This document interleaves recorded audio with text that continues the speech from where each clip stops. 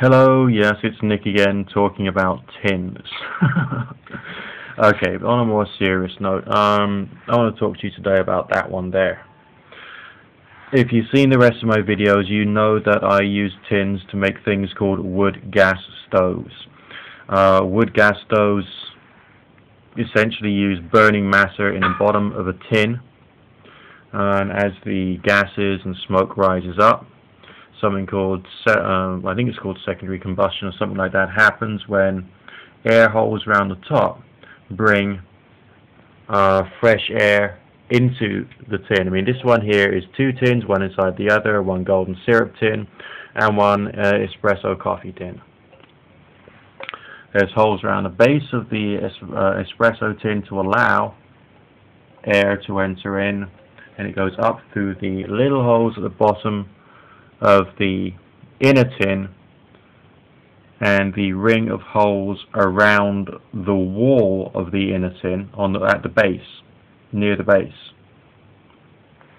It makes all the burning matter deep down in there get plenty of air. These are always top lit. You always put your lighter fluid and stuff on the top and like that, and it burns down gradually, giving off its vapors and gases and carbon monoxide, hydrogen and the rest of it, and the air coming in here reignites the gases and you get fire, you get flame. Because all flame is burning gases or airborne particulate matter or vapors, which are also airborne. Now, what I've been doing, bearing in mind that there's this lattice of holes in the bottom of the big tin, is I've been taking smaller tins, all with holes cut in them in roughly the same pattern. So a ring of holes, in this case, they're near the top but not at the top. Okay, there's a bit of distance. And there's a ring of holes towards the base of the wall on each tin and a mesh of holes on the bottom of each tin. And that's it.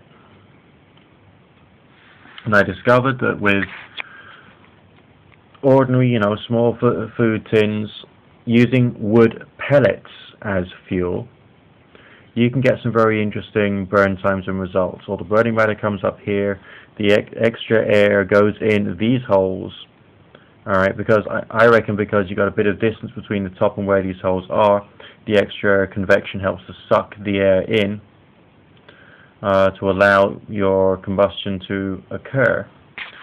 And using wood pellets, I've had some amazing results. Now, this morning I went down to the supermarket and bought a tin of pilchards. I was not interested in the pilchards, I was interested in the tin because it's small. Just to give you an idea of scale, there's my mobile phone, there's the pilchards tin. It's small, okay? It's that friendly small, that fucking small, alright? Just to give you an idea of the dimensions, it's a very small tin of fish. Threw the fish down the toilet, wasn't interested in them, and got the drill out straight away. Did the same pattern, ring of holes near the top, not quite at the top, but near the top, and a ring of holes on the bottom, as well as a mesh of holes underneath that. Because this larger tin has already got a mesh of holes at the bottom to allow air to come in from underneath, I could rest this tin once I put 50 grams of wood pellets in there. Just 50 grams. I set it up in the middle, put a blob of barbecue lighting gel on top of that and lit that with a bit of cardboard. Now this is interesting because from the moment of ignition onwards it burned for 27 minutes, which for 50 grams is an amazing result. Now, the other thing I've discovered about wood pellets is that they have a energy capacity of 4.7 kilowatt hours per kilogram. That's 4.7 watt hours per gram. So if you could just burn literally just 1 gram of wood pellets over a period of 1 hour, you get literally 4.7 watts out of it.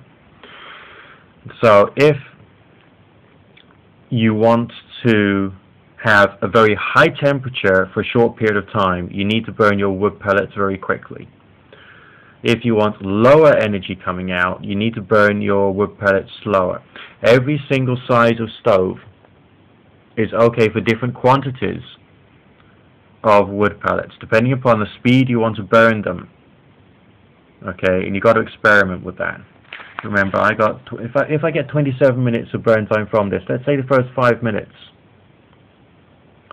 is just getting the top layer of wood pellets ignited.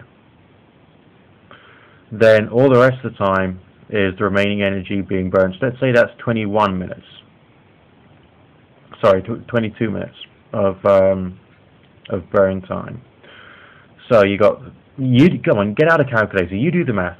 4.7 watt-hours per minute per gram multiplied by 50 tells you how much energy would be released if the whole thing was released in an hour.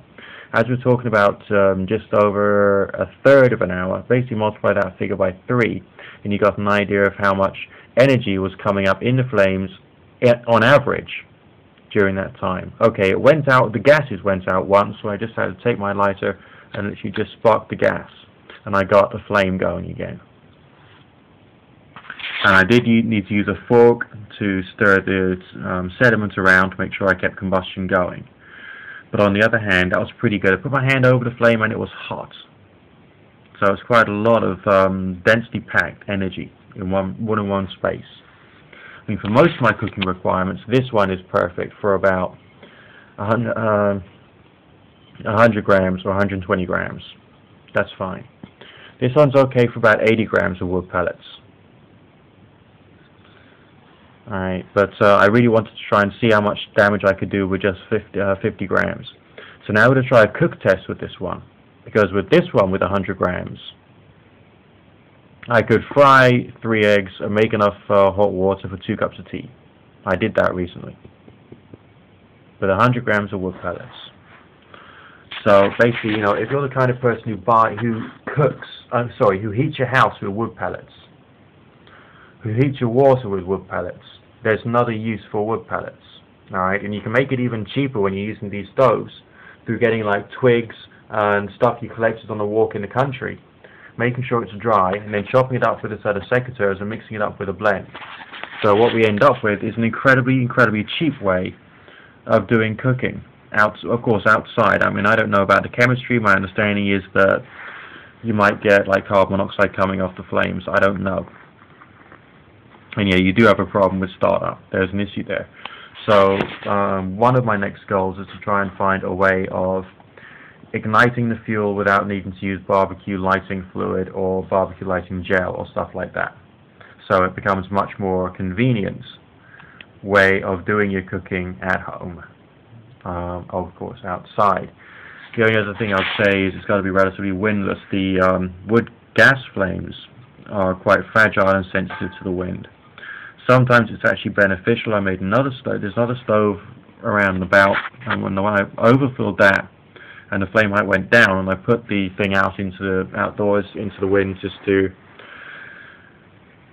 smolder away, the wind went into the holes at the bottom and kept the combustion going for another half an hour of live, tall flame. So sometimes wind can be good if it's going in the right way.